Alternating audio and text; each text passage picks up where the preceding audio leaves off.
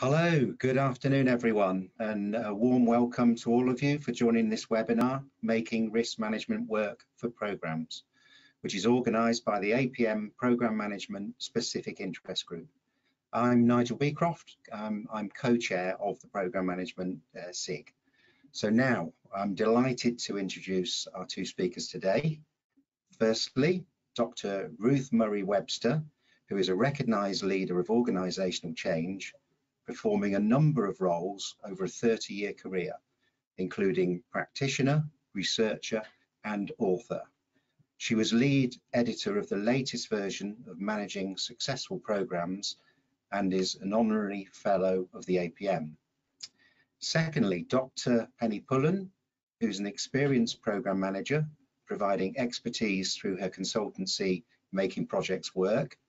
Like Ruth, Penny has authored a number of books and articles within her field, specialising in the areas of collaboration and virtual leadership. Together, Ruth and Penny have recently had a new book published, which is entitled Making Risk Management Work, Engaging People to Identify, Own and Manage Risk, which is the subject of today's webinar, with a strong programme management bias, of course. So welcome, Ruth and Penny. Super. So let's go straight over to Ruth. Please introduce yourself.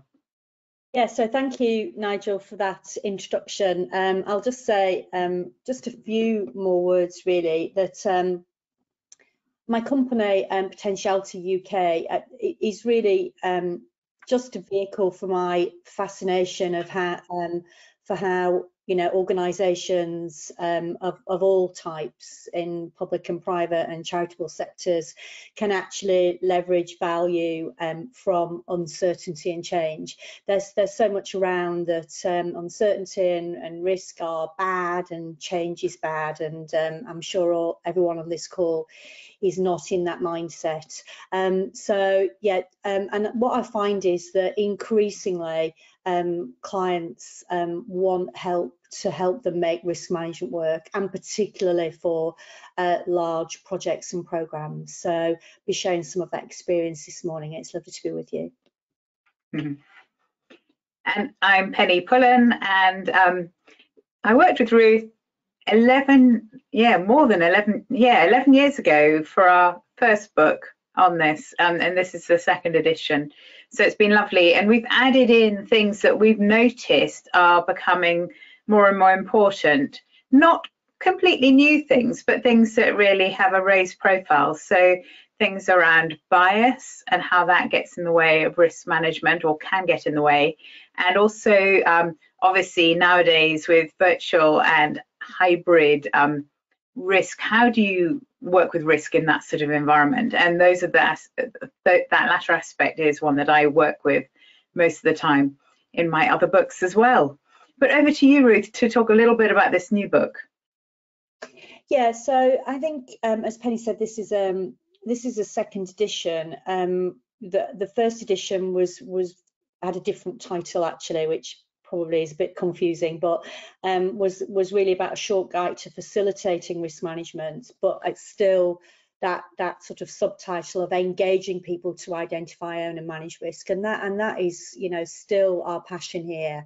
How do we move beyond a risk process lens and get into having much better conversations about risk, and so people can do the right things?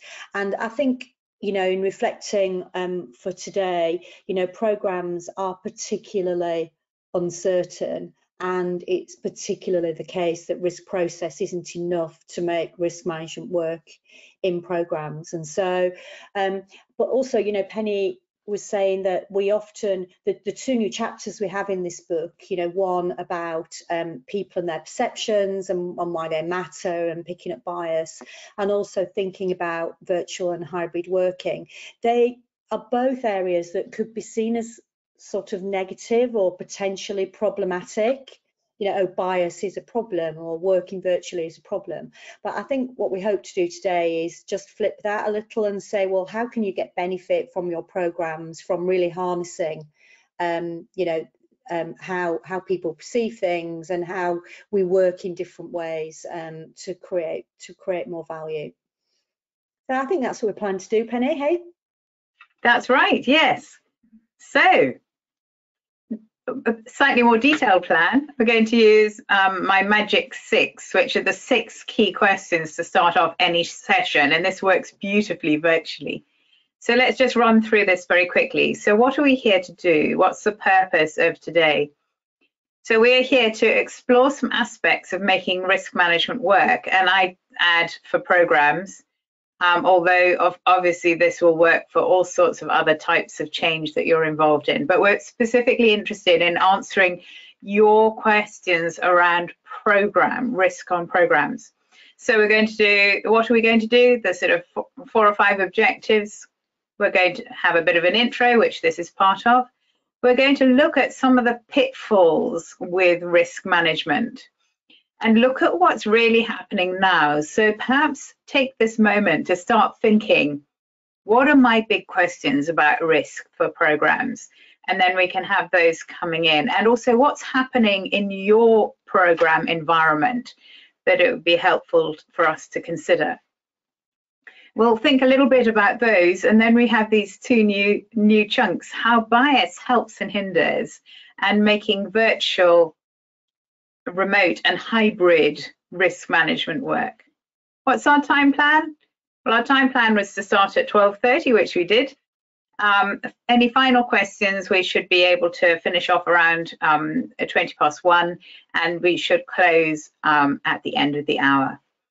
Who's doing what? Always useful to have clear. So Penny and Ruth are speaking. I'm Penny and I'm doing the scribbling on the slides. Timekeeper, I think that's Nigel, isn't it? Yes. Thank you. We talked about that earlier. And please, everyone, please consider yourself to be a participant. We'd really like to have your input. Right, I'm going to hand over to Ruth for a moment. Okay, so one of the things that we did in the first edition of the book, and we've built on it in this next, was really try to pull together all the things that people were telling us in our professional practice around the pitfalls associated with making risk management work. Loads and loads of them. We gathered them. You know, we started in the first edition like 11 years ago, and we've continued just gathering, but the problem where I work is this, or but what about this, it'd be okay if only. And we noticed that the pitfalls really fell into 3 main chunks. Lots of pitfalls around the risk management process. Hopefully your risk registers don't have cobwebs on them. None of them are on paper, of course, nowadays, but lots about making process work around the data associated with the process. But also another chunk of pitfalls that were really around facilitation, about how easy it was to put the process into practice, how easy it was to work with groups of people to identify risks or to prioritise risks or to come up with useful responses and implement those and monitor that over time. So lots of pitfalls to do with facilitation. And then thirdly, and maybe not quite so much, but some big questions around culture, about attitudes to risk management, whether it was safe to raise your perception of what's risky and why in your organisation, were there things at play that were closing down that conversation, or indeed, did the culture reward good risk management, or is the culture really more about rewarding heroes? So just a few things there, lots and lots of them in the book, but we thought that it might be useful today to use that just as a little bit of a trigger, and then for you to tell us what's happening for you out there with risk in your programs. Either statements or questions we'd really love to hear. So now what's really happening out there with risk on your programs? So tell us about that now, and then where all possible, we will pick those up as we go through the rest of this webinar. So we'll just pause for a minute or so while you can type in your comments or questions to the question box. Lots of comments coming in, some good afternoons. Tom's saying key risk is always resources and resource management. Tamsin's talking about lack of senior attention to high risks. They're recorded but not taken seriously. Got inconsistent application of the strategy or process from Phil. Some people see risk discussions as blame, says Sarah. Risk is I think people think risk is a really boring subject and then don't engage. It's often never really broken down into easy to understand chunks. We have a regular monthly risk reporting mechanism, says Tino. Risk identification is hit and miss, says Ashok. Much larger focus on financial impacts of risk, says Craig. Risks are highlighted, but I don't think they're given due regard or dismissed. Sharon is sometimes seen as devil's advocate in this. There's confusion about longer-term strategic risks and the day-to-day program management risks, says Elaine. So confusion between those. Different behaviours across different teams, says David. The environment, says Nicole. People are good at raising risks, but less so at identifying a response, says Chris. Liz, risks are identified, but it's hard to get stakeholders to define them correctly. Even when directing them to good practice, it's even harder to get them to be monitored on a regular basis, especially the risk owners. Too many RAID logs in one program, says Gerhardt.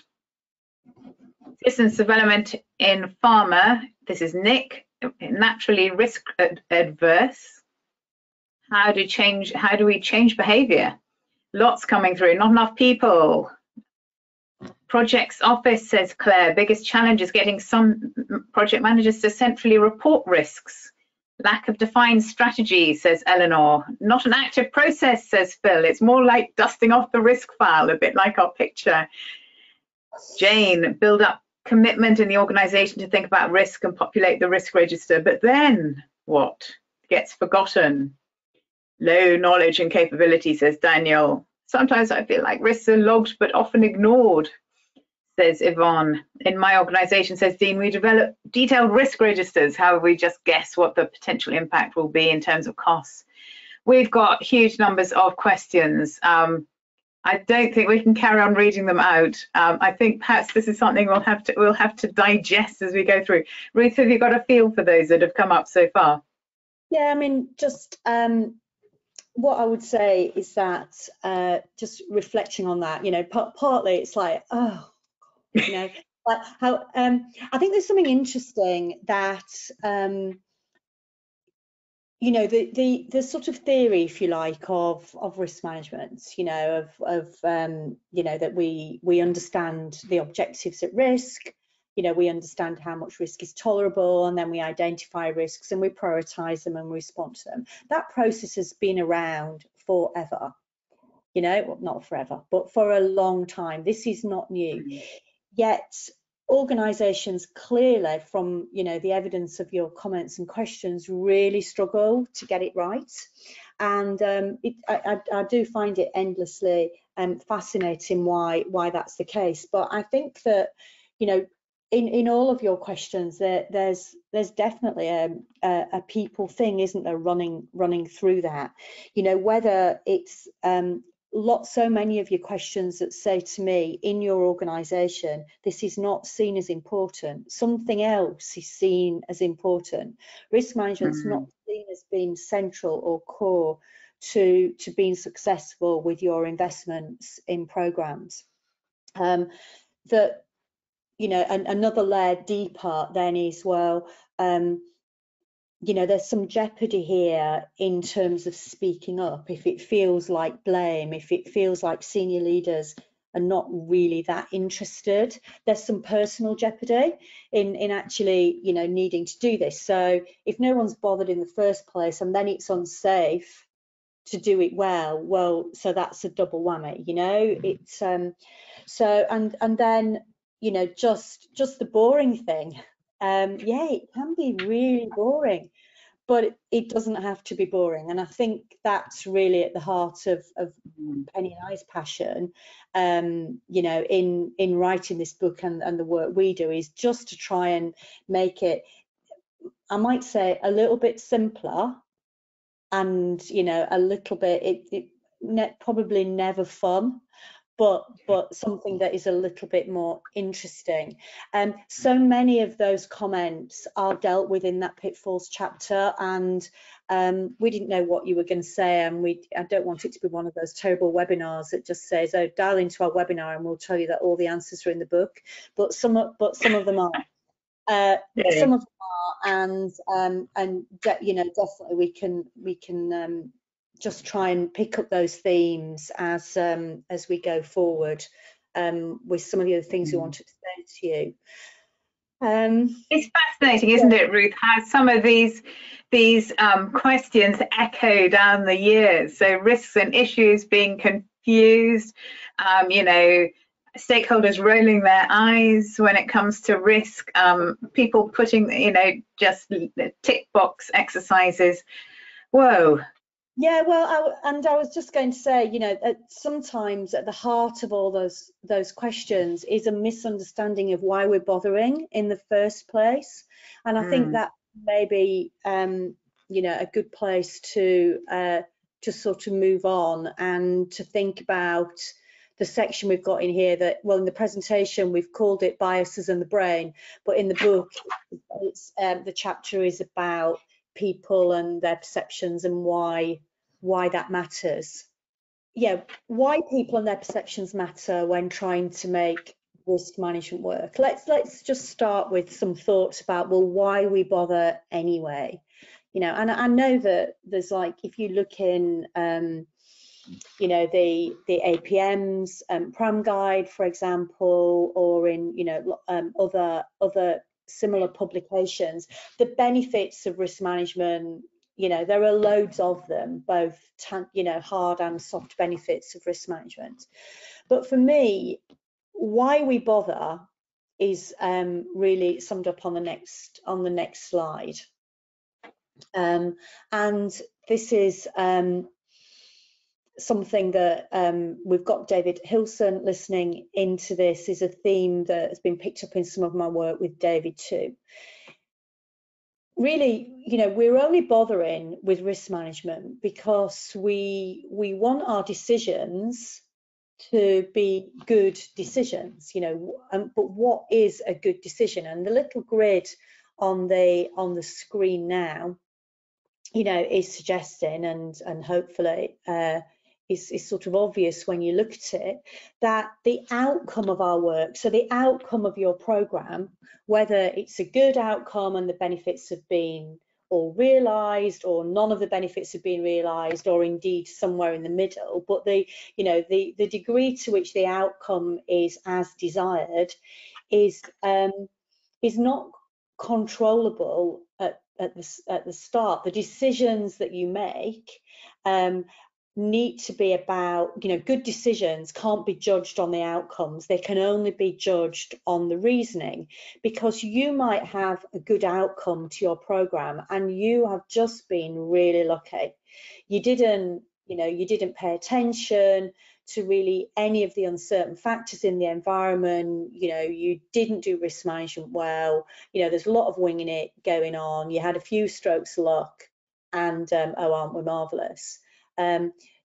You know, or you might have a bad outcome because you did all sorts of good work, but yet there were things out with your control, you know, that you were just unlucky. You can't control everything. And so luck, you know, comes into it, whether we like it or not. And what we're trying to do is to get to a position where we've got good reasoning when we make decisions, which will then lead us more of the time to good outcomes. For me, that's the only reason why we do risk management, to help us. So our right reasoning is not only thinking about what we know, the facts, but is also thinking about what we don't know. the risks. And just thinking about, you know, your programs, you know, if you're working within a linear or sequential life cycle, or a hybrid life cycle with sequential decision gates, as happens in government and many large corporates, in early life cycle, what we're trying to do is understand as much about the investment as possible, including, you know, the uncertainty and risk, and through analysis and iteration and prototyping, we're trying to understand enough so we can make realistic promises to investors. We're trying to make good decisions, and risk management is an integral part of that.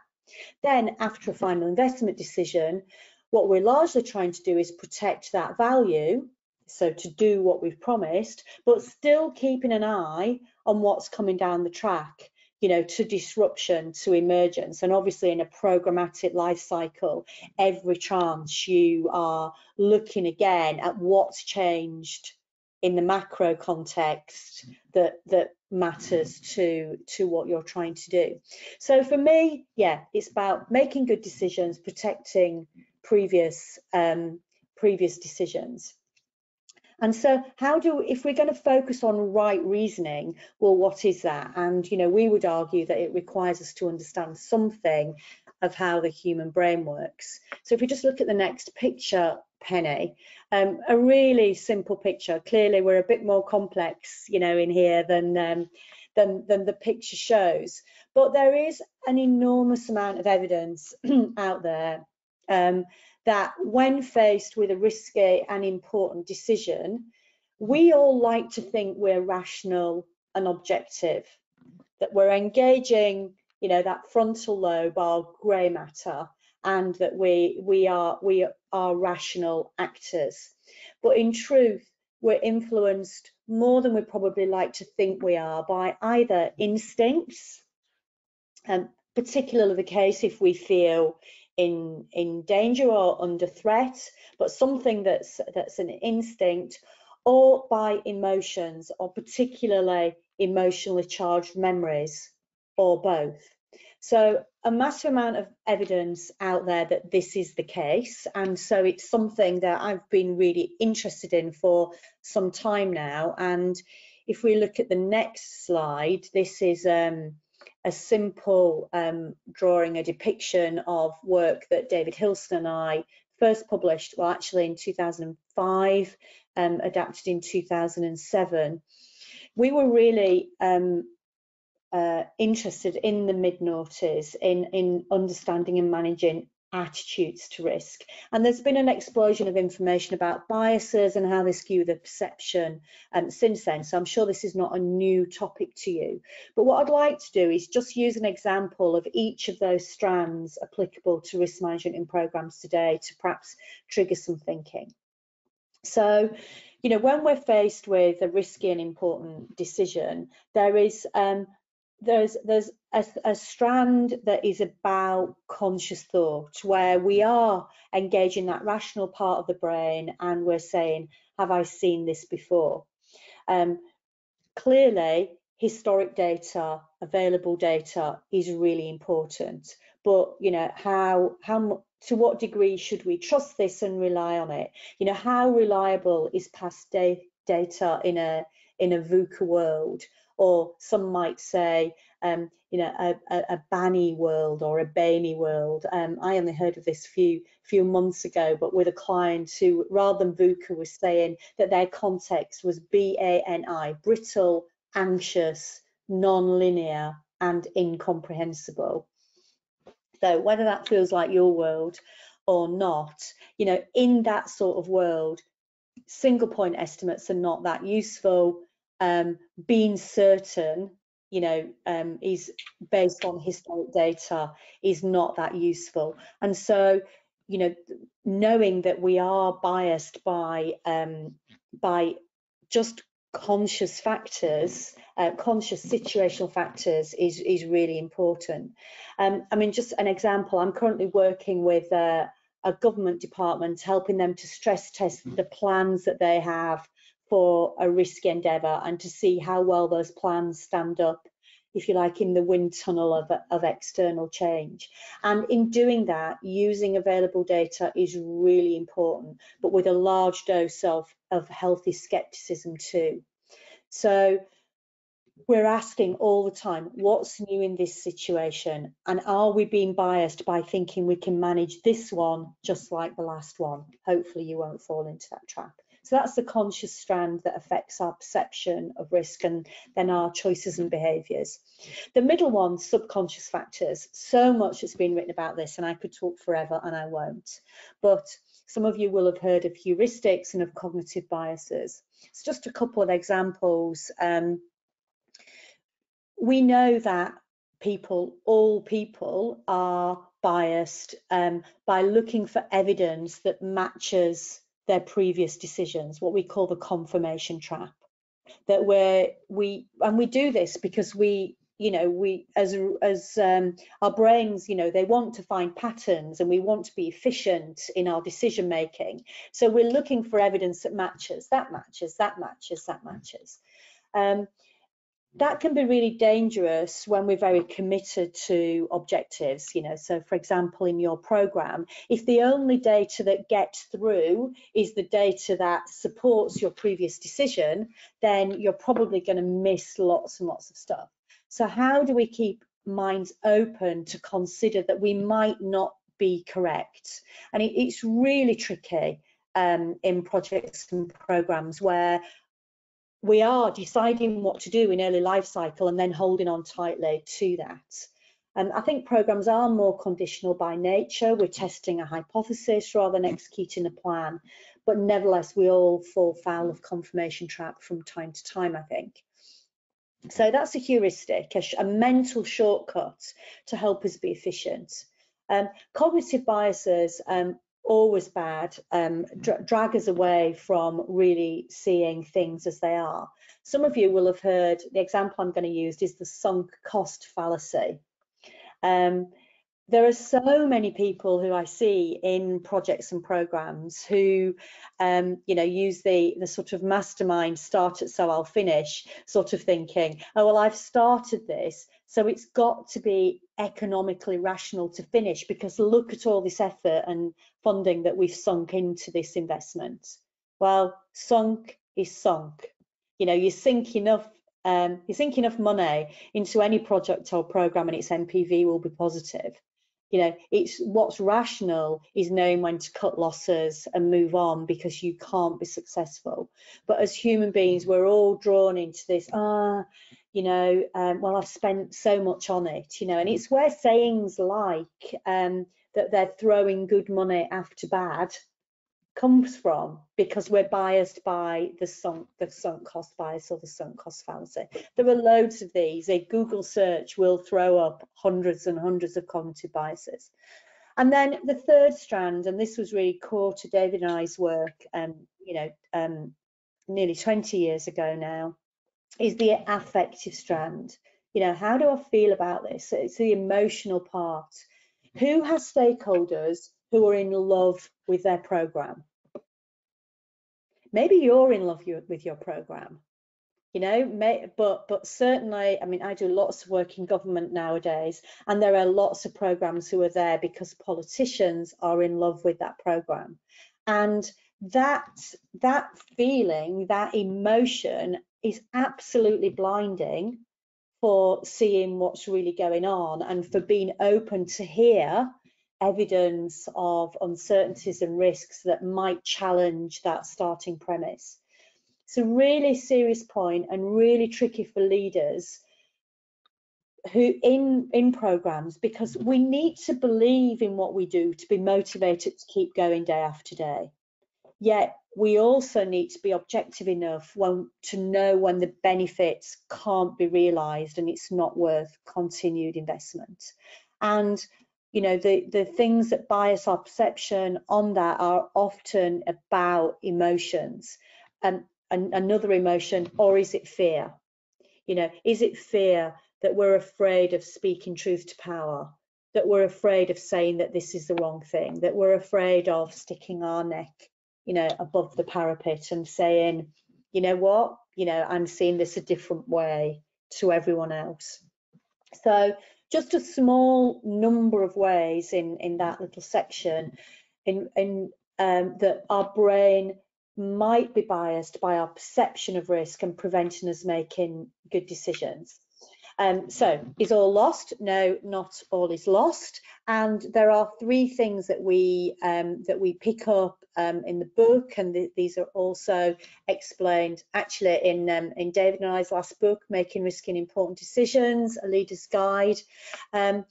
These points here, there are Nobel Prize winning economists who've written most of these, so I'm just going to point you in the direction, but so important, I think, for thinking about these also in the context of virtual and hybrid working, which is what we're going to do next. So Kahneman and Tversky very famously, and Tversky died before he could achieve the Nobel Prize for Economics, which was not awarded posthumously, but Daniel Kahneman did win that prize for their work largely on reframing. So very simply, that looking at a problem from a different angle triggers a different response. So reframing is a vital skill, in my opinion, for anybody working in projects and programs, particularly when you get stuck on something. Just laying out the question or the data in a different way, looking at it from a different angle, can really open up and trigger different responses. So if you do nothing else, think about how you're using framing and reframing in your work. It can be really useful. The second thing is about enabling conscious awareness. So some of you will have read Daniel Kahneman again's book, Thinking Fast and Slow. A sort of an airporty type book, but based on years of research, and that linked to what I was saying about the subconscious biases, cognitive biases and heuristics. We need to be able to think fast. We think fast most of the time, but sometimes problems need us to think slow. So what are the ways that you're building in slower thinking into your risk processes, enabling that conscious awareness? And the third area, and it's one of my favorite books ever, called The Wisdom of Crowds. Written by an American journalist, absolutely fascinating book, that really just debunks the idea that if you want to know the right answer, ask an expert. That the wisdom of crowds is saying this is not about single experts. This is about large numbers of people who could have a reasonable view being asked independently, and the data from that is much more likely to give you the right answer to thorny problems than asking a single expert. So those 3 things are really important for making risk management work, in my experience. And I think that there's something about virtual, remote and hybrid working that we might think would make risk management harder, but done well, that some of this can be easier. So I'm going to shut up, hand over to Penny, who will help us with her specialist subject. Hi, thank you so much, Ruth. And it's fascinating, isn't it? Although these are 2 separate areas that we're looking at, how they do link in. So in the slide here on the left-hand side, we've got how many of us would have done a lot of work on risk over the years in a risk workshop with everybody together in the same place. Not necessarily the best way to do it, especially given that useful thing of countering biases, of getting independent input, and the wisdom of crowds thought. How do we get input from lots of different people to get the best? So how do we do risk workshops now? Well, I'm interested. We maybe do it with everyone virtual. Maybe you have hybrid, where you have some people in a room together and others joining. Perhaps you have several different offices all joining together. in different places, or perhaps you have a combination of these. Lots and lots of different ways of working when we can't all be in the room. That in many cases that's gone now, and we're doing a funny mix.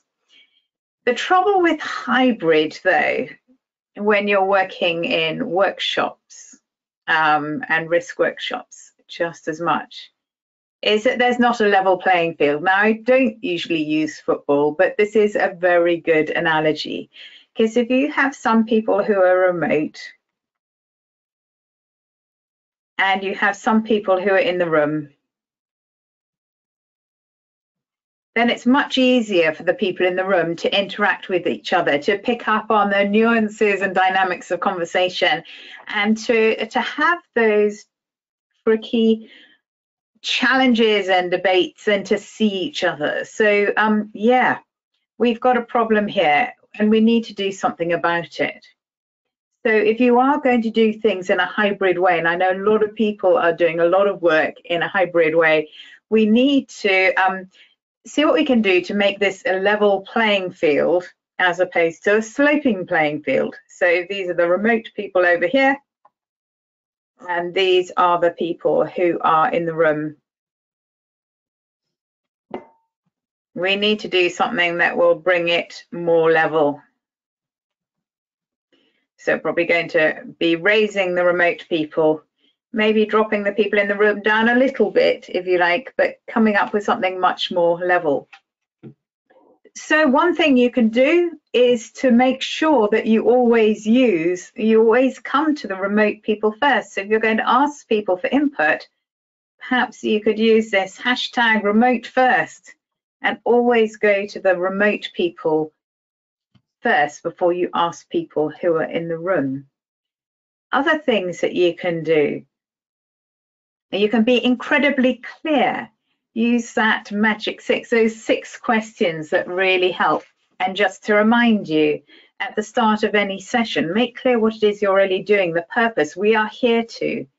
Today we will then go into more deeper objectives. Our plan, talk about the time plan, talk about who's doing what, agree how you'll work together and what the outputs will be. Build trust. I think if you're going to be able to manage risk, you really do need to have trust in your across your program and with your stakeholders, so that you can actually people can raise things that others might not like to hear, and that's something to build up slowly and gradually from the beginning. But remember, it can be destroyed in an instant. There are lots of things you can do. One thing is really to have virtual leadership, and that starts with you. So whether you're a program manager or a program office manager, a project manager, whatever, it starts with you. How can you be the best you can at working in this? What was that acronym, Ruth? Very interesting new one, not VUCA. BANI, brittle, anxious, non-linear and incomprehensible. Incomprehensible in this sort of world. This is a virtual leadership model, but yes, in this veiny world, it's all about stepping up yourself. So there you are in the very center. What can you do to be the best leader of your program, of the risk that you are working with in your program? How can you then connect with others, even though you may well be separated if you're in a hybrid team in your program?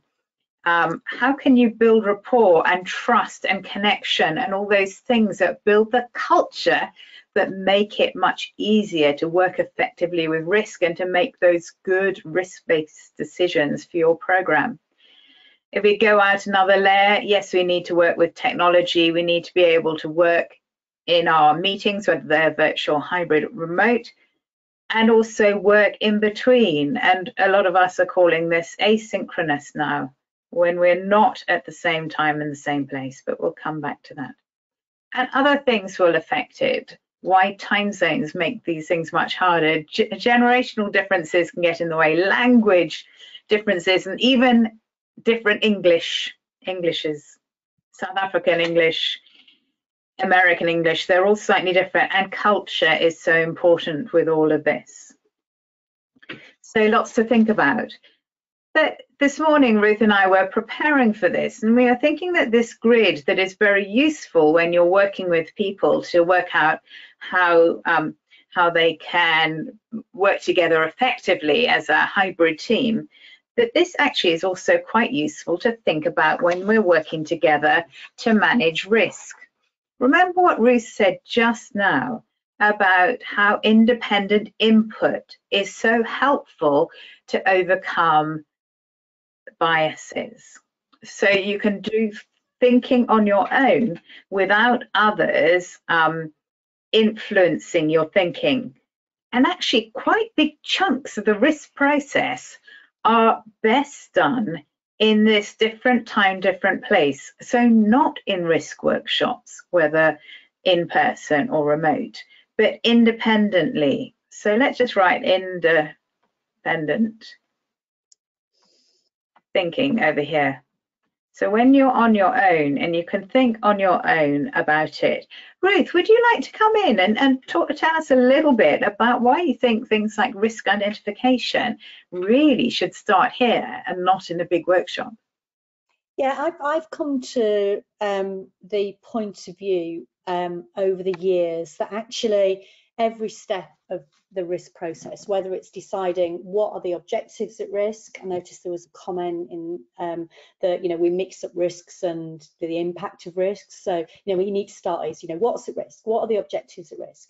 You know, how much risk are we prepared to take? Then what are the risks?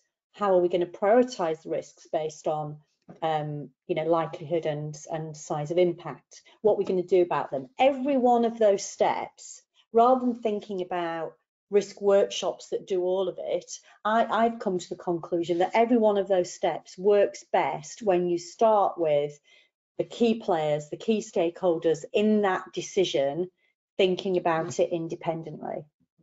That's the way. We might still be biased as individuals, but we won't fall into any of the biases like groupthink that come from working together. So get independent thought, whoever's, you know, coordinating, facilitating that, you know, bring that together. It can be anonymous. You can see outliers. You can see that there are different points of view, and then the decision makers can come together, ideally same time, same place, either, you know, in the same room or virtually, to then say, right, so what for this? You know, what decision are we going to make based on this? It could be decisions about risks that need to be raised. It could be decisions about prioritization of risks. It could be decisions about what to do about them. It could be decisions about contingency. Any decisions we need to make as a result of that information, then I would say independent thinking first, then bring it to a decision-making meeting. Hybrid, I would say I really struggle with hybrid. I avoid, so I'm lucky enough that in some of the work that I do, I just ban it. Like I say, I'm not prepared to work in that way. So we're either all virtual, you know, or so we're all different place, same time, or we are in the same place together. But sometimes, you know, I'm part of groups where, you know, that there is hybrid working going on, some in the same room and some not. I think that when it comes to hybrid, then, you know, your top tips are really important, Penny, but I would flip the risk bit to say lots of value in slow thinking, time to think, independent thinking, and then bring that back. And the point about reframing also that I made, you can, as a facilitator, set up the frame really clearly if you're doing it for people to work on independently. It means you can write it down. You can write down assumptions. You can make the frame really, really clear, and then get independent thought to that. And maybe depending on what's coming out of it, then reframe also in different time and different place and get independent thinking, and then bringing people together.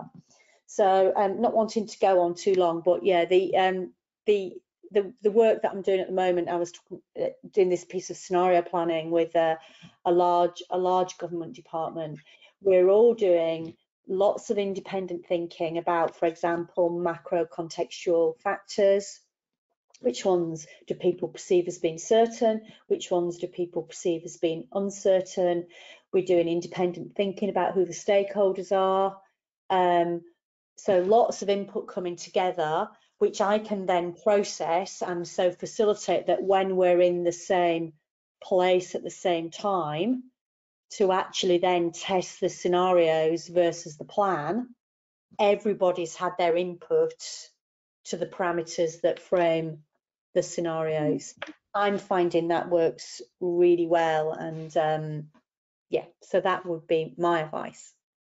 Just to come in there, Ruth, the thing about everyone being remote or everyone being in person is there is naturally an absolutely level playing field. So if you are going to work in a hybrid way, then you have to put a massive amount of effort in to bring things more level. And if you don't, it's just a disaster. Mm-hmm.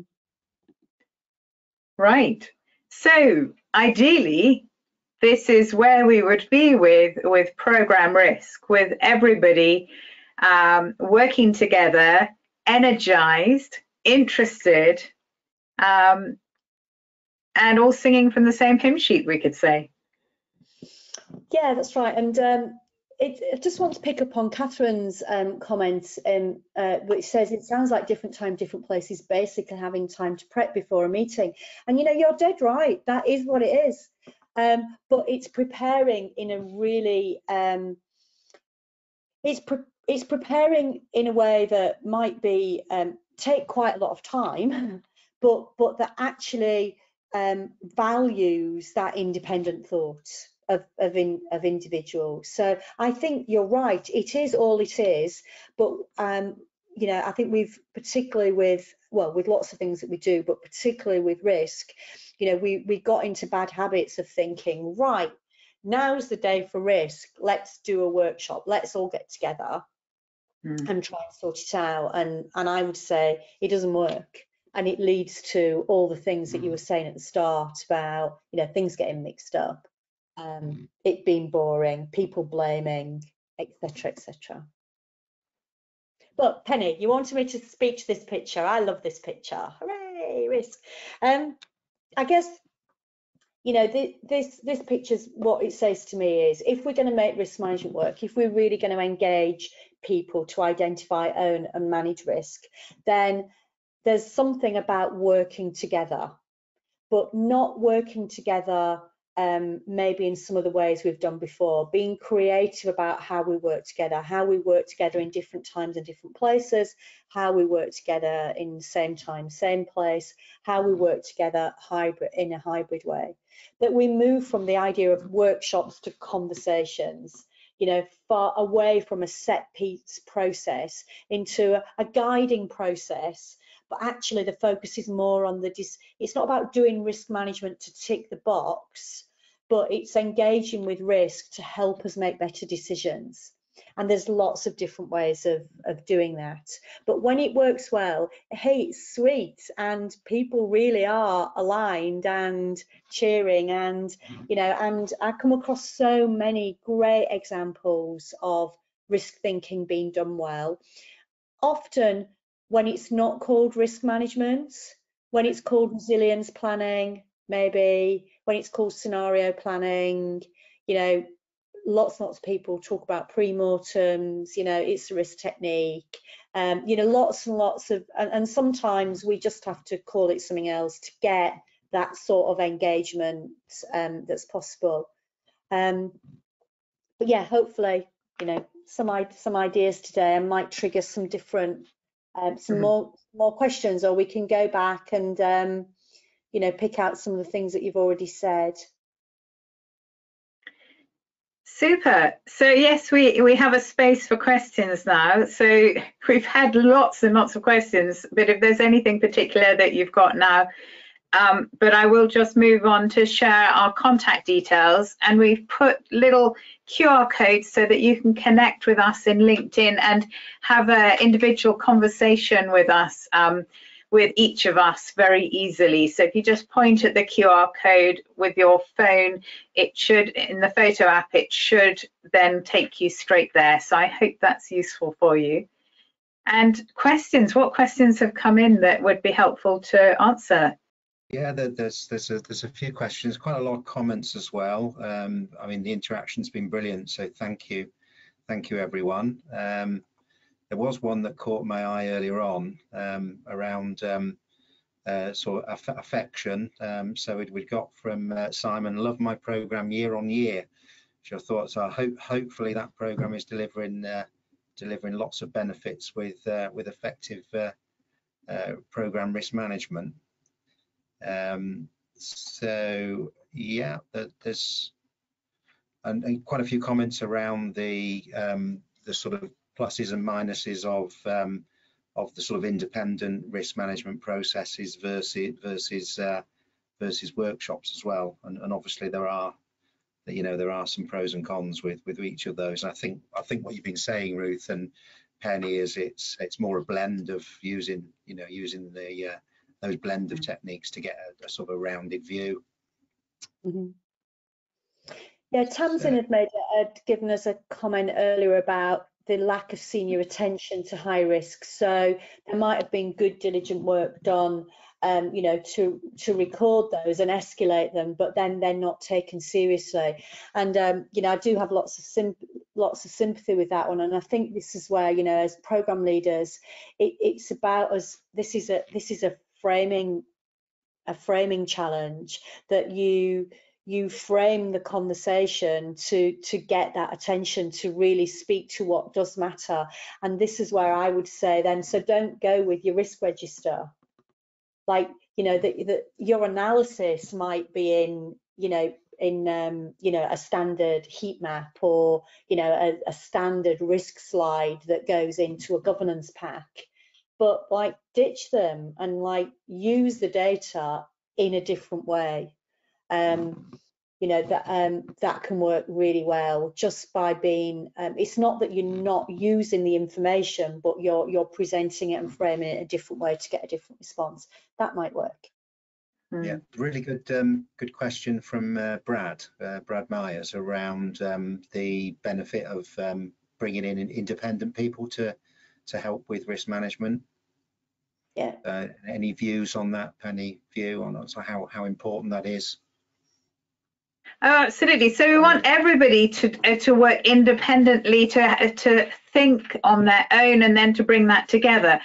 Brad is hinting that it might be a little bit complicated if you have people who are very independent and who are less comfortable or less willing to work collaboratively. I think this is where having somebody who can facilitate and design how people will work collaboratively and to be a catalyst for collaboration is really helpful. I noticed Steve was asking about tools. So for example, you can, if you're going to have a workshop where you bring these people together to collaborate, you can design a series of steps that people can work in, and you can bring various tools in, and it doesn't have to be anything very high tech. It might just be things like post-it notes, or having a way of getting independent input in a workshop, anonymous input that people can't see where it's come from, for example. Ruth, you look like you'd like to jump in with something. Well, only that I just wanted to make sure that Brad hadn't misunderstood that when I said independent input, I didn't mean from outside of the company or outside of the organisation. I just meant input from, the team or stakeholders, whoever, working independently from each other. So yeah, so your independent input might be people from suppliers, or who are out with your organization. But when I said independent input, I just meant people, individuals, working separately before they come together. Lovely. Just want to make that clear in case I'd made it confusing in the first place. Great. I love the comment from Tamsin. I've just noticed the comment from Tamsin that all virtual is perhaps more slightly level than all in person because everybody has a front row seat. So that can be quite helpful too sometimes. Great stuff. No, thank you for that comment. Right, so I think we've got about a minute or so to go, so just some closing comments. So obviously I'd like to thank both Ruth and Penny for really thought-provoking session, and for everybody that's attending, for those that have given their input.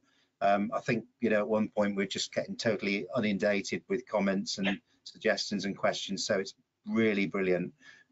So thank you to all those especially that have contributed to the system to the session. So once again, thank you everyone, and have a great afternoon all.